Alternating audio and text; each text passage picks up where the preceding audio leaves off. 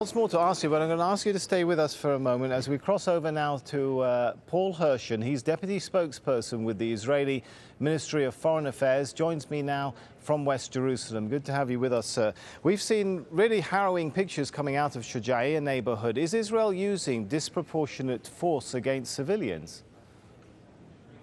Thank you for having me. It's good to be back on this sad day. This is exactly what we were worried about. This is precisely what we warned about for days now. We've been almost begging the civilian population of Shujayea and a couple of other neighborhoods in the area to move out, to take refuge in other parts of Gaza City and elsewhere in United Nations installations.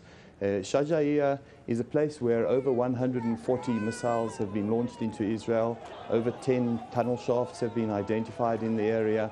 The behavior of Hamas encouraging and in some cases forcing their own civilians to stay and not to heed warning will go down as a dark point in an already dark history of Hamas's activities. Now, UNRWA is saying, though, 61,500 people have fled to their schools. They can barely cope with it. A lot of Palestinians say they have nowhere to go. Would you open the siege on Gaza and let these people flee to somewhere safe other than that very narrow strip along the Mediterranean coast where people are stuck? Oh, we have given repetitively for a number of days now very specific warnings as to very specific locations where people should move out of because of the location of the terror infrastructure that So you're not, that Hamas with all due respect, you're not answering my question. A lot of people feel they have nowhere to go. Would you open... You're imposing a siege on Gaza and talk about people not having left the danger zone. Would you let people out of Gaza?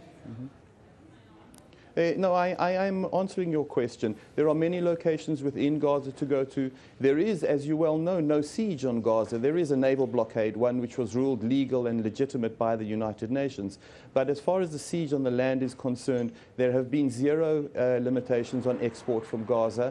And with very few exceptions, there are also no limitations on imports to Gaza. So just to put it together, but the truth of the matter is that we have horrific scenes, heart-wrenching pictures that we're seeing today, civilians caught up in the fighting, and this is exactly why we didn't want to be in this conflict in the first place. We for weeks prior to being Sorry, dragged sir, into this conflict, are you telling me you are not controlling? Clearly, you are not. There is no siege on Gaza. Do I understand that to be an official statement from the Israeli Foreign Ministry that you are not controlling in any way the goods that can come in and out of Gaza and the flow of people from in and out of Gaza? Is that what you're telling me? That is not what I said. What I said is there is zero restriction on exports, and there are very limited restrictions on imports, restrictions which are placed on what's called dual-use products, which are used for the production of weaponry. And you've seen exactly what So Hamas you clearly still are imposing a siege. Let's not play with semantics, sir. You clearly do control the flow of movement and goods in and out of Gaza. Well, no, we control the flow of movement of goods and people across our international frontier. We don't, Gaza, as you well know, also has borders with Egypt, and we don't restrict. Look, there are on a regular day, there are people from Gaza crossing into Israel on a regular basis. Then there are people, Palestinians from Gaza, who are coming for medical treatment into Israel right now as we speak. Let me be clear. The Palestinian people are not our enemy. We are fighting against one of the darkest schools of thought in modern political history, Hamas, which has embedded itself inside civilian locations and as a war crime is dissuading and in some cases preventing their own civilians from heeding the warnings which have been given, very clear and very specific warnings, and a result of which we've seen them caught up in some bitter fighting and we're seeing some horrific scenes.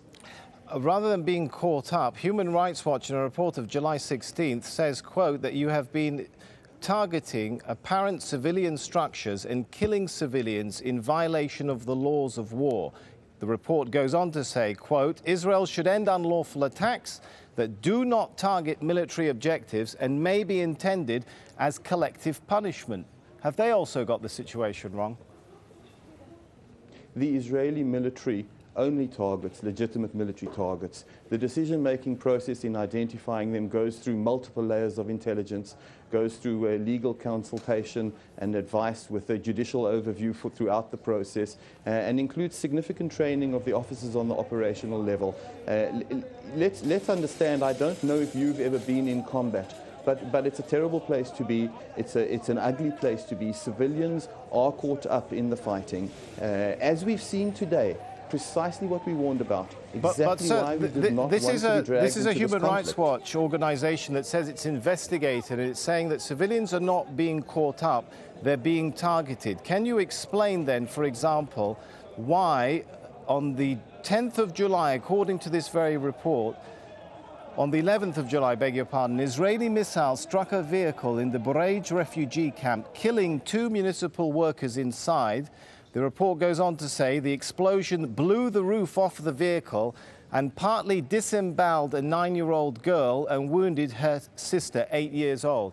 Can you explain that to me, having said what you just told me, that Israel only targets legitimate military sites that have gone through several levels of intelligence clearance? How did that attack on July the 11th happen then?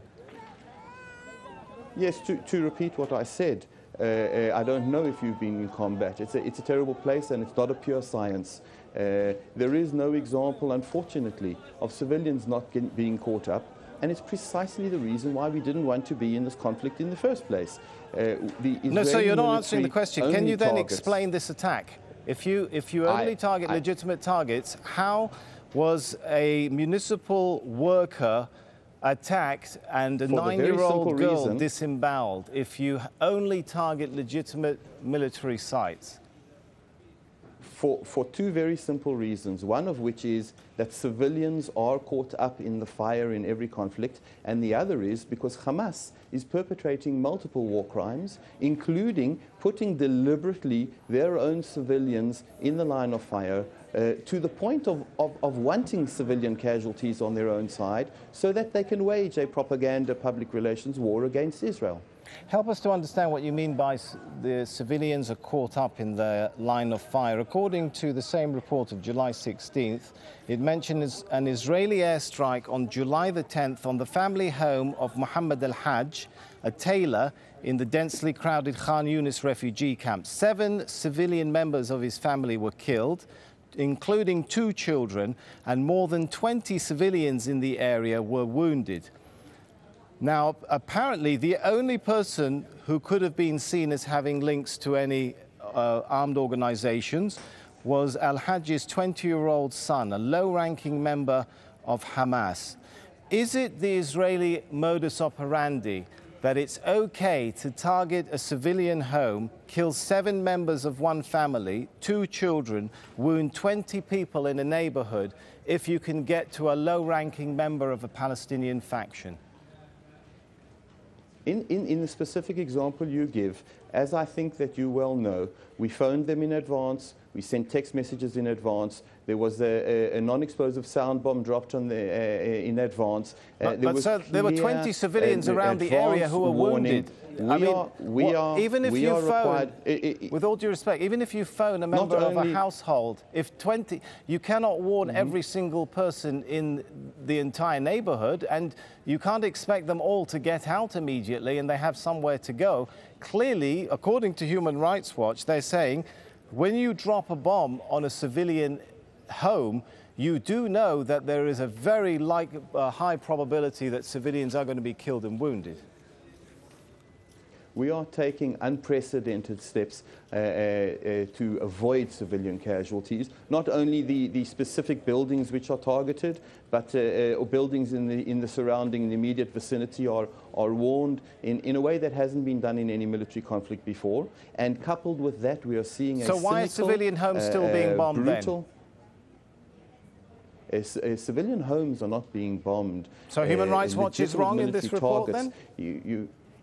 If Human Rights Watch have any credible evidence, they should put it on the table for it to be investigated. The Israeli military has a long, well-known record of monitoring and criticizing itself We, unlike what you see, for example, up in Syria, we've allowed and agreed for the media to come in. I welcome the media coming in and having a look at what's going on there. It's a very complex, difficult, and I repeat, tragic environment, and precisely the reason again why we didn't want to be in this conflict in the first place. But the government of Israel has the obligation to defend and protect the public of Israel. Almost 2,000 rockets and missiles have been launched into Israel, over 140 of them from the Shujayea neighbourhood in the last couple of days, over 10 tunnel shafts. The second leg of the Hamas military strategy have been identified in Shujayea. For days now, we almost begged the neighborhoods, the residents, to move out, to take refuge in other neighborhoods. I don't think that it's an easy situation. Don't get me wrong. But we are taking unprecedented steps, and we grieve the tragic loss of life of civilians on both sides of this conflict. All right, we'll have to leave it there. Thanks so much for coming on.